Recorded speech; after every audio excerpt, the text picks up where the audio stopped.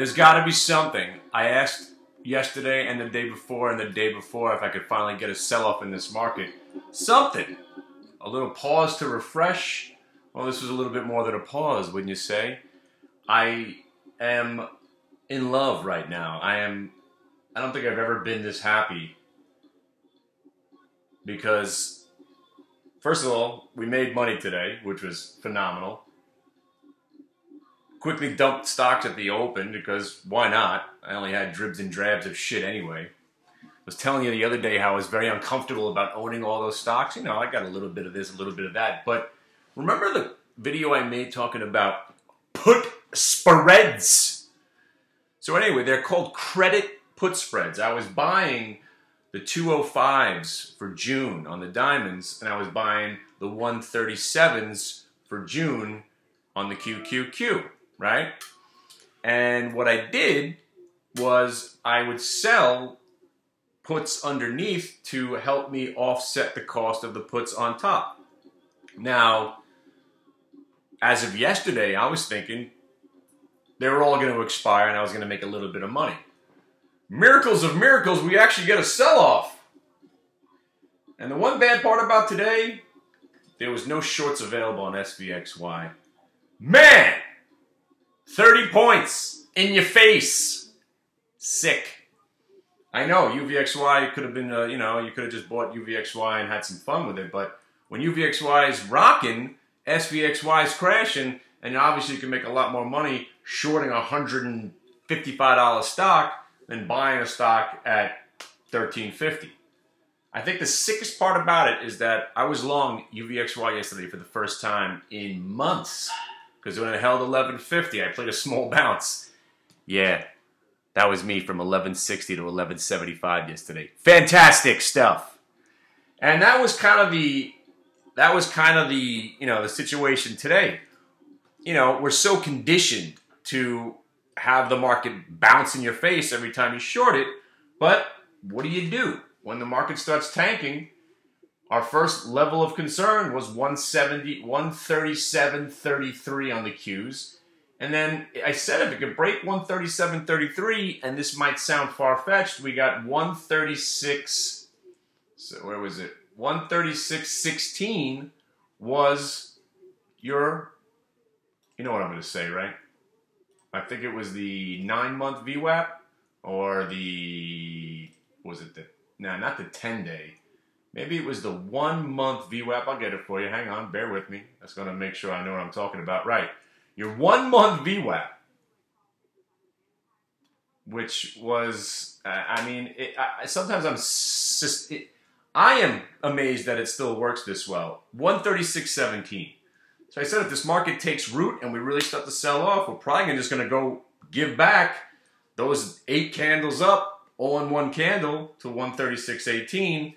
And, I'm not going to say I got rich today. Probably should have. But at least we didn't lose money. And that's the name of the game is survival. What's going to happen tomorrow? Well, the Qs are at support. The Dow, for me, broke support. So yesterday was a blow off top. Whether or not this whole sell-off is because what we were thinking it is. Now, the only thing we didn't factor in to the equations of the bull market was impeachment.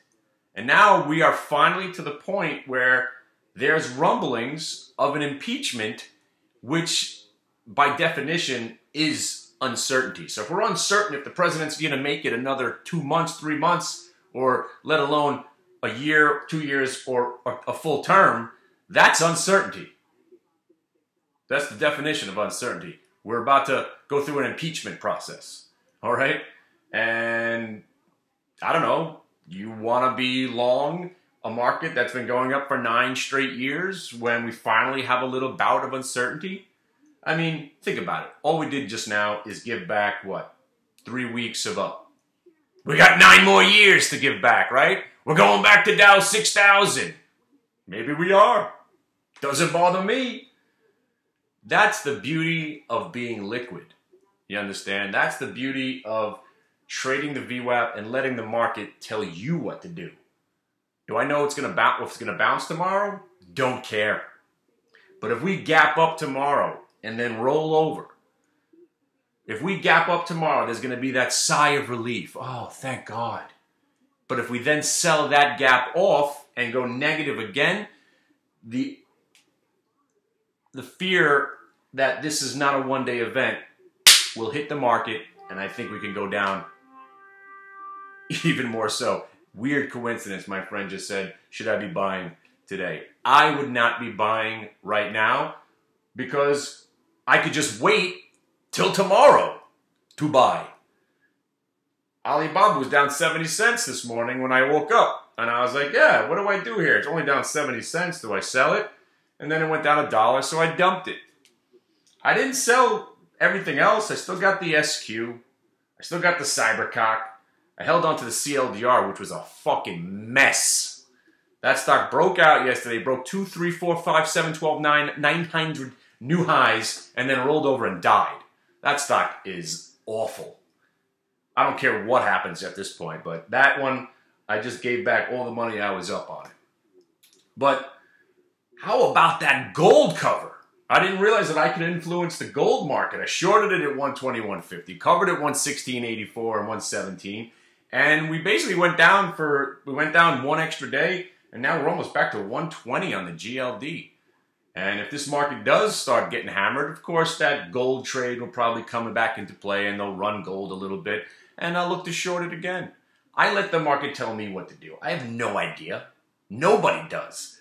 But when you're breaking down under 2 weak levels and candlesticks are getting violated and your 10-day VWAP is at 130 days and 90 days, and now we're talking about, we just went back to a 1-month VWAP on the Qs all in one day. So basically we just gave back a month. And on the Dow, I'm trading the diamonds, as soon as we opened up and broke under 208.12, I was like, I had enough. I'm out. Too bad I didn't sell at the open, but guess what? At the end of the day, we did all right. So we survived, and that's part of the game. So tomorrow is a brand new spanking day, and it's fantastic. I hope you guys didn't get hurt. I hope you guys stayed nimble. And I hope the guy that I always talk about who owns SVXY, who never wants to sell, this is the day I was talking about. This is the day I was talking about, that one day you're going to wake up and SVXY is down 30 points, and now what do you do? So I know you're in from 45 and 50 bucks, and I suggested getting out at 85 and 90, and it went to 160, but you just 30 points.